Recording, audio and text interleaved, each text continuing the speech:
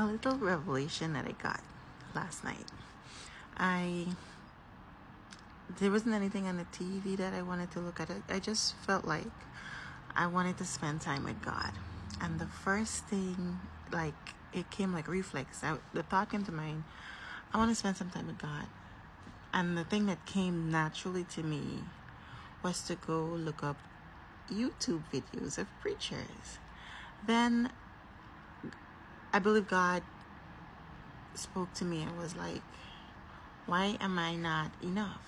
Why being in my presence with me alone is not enough? Why do you need to hear someone else's interpretation of the word of God? And I was like, wow, why was that my first response when I wanted to spend time with God? Why didn't I go in his word by himself, or go and pray?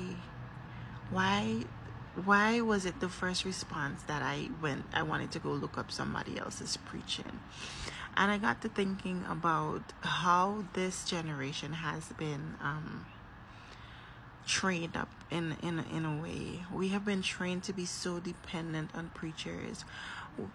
These preachers these days are not teaching us, and I am no excuse because I'm grown. I need to be eating meat now, right? No longer milk. So, but what I realized that the preachers of today, what they are doing is creating handicap sheep, basically people who can't search the word for themselves, people who need to get stuff from people's mouth instead of teaching them to be able to search the word for themselves, or to pray and see God's face, or to believe the Spirit of Christ within them. Because what I realized some preachers and shepherds are doing is that they're making you doubt Holy Spirit within you, and making you feel like if the word doesn't come from their mouth, then maybe it's your own word, or maybe it's not the Holy Spirit. But God sent Holy Spirit for all of us. He lives in all of us. So why then are preachers making it seem like they're the only ones that can get an accurate word from God? And I believe that's crippling this generation, whereby we can't receive from God unless it's from some other person's mouth.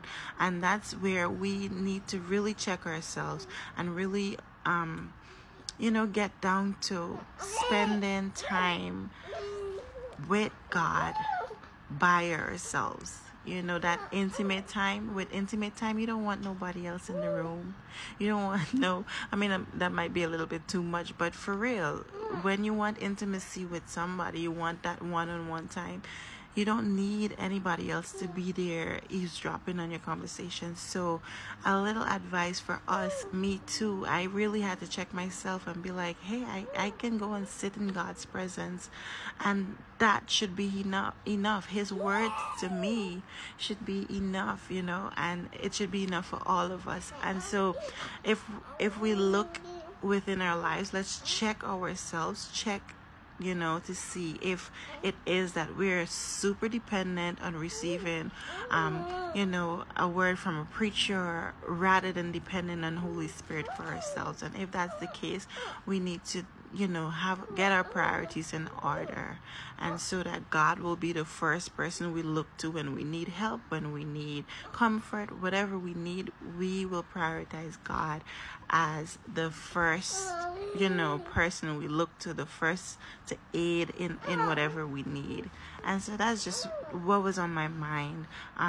In today's generation, we need to be able to rightly divide the word of truth for ourselves. So what I believe preachers need to be doing is teaching people how to search the word, how to listen for the voice of God, how to know the voice of God, rather than them teaching people that they're the only ones that they can hear God through or from.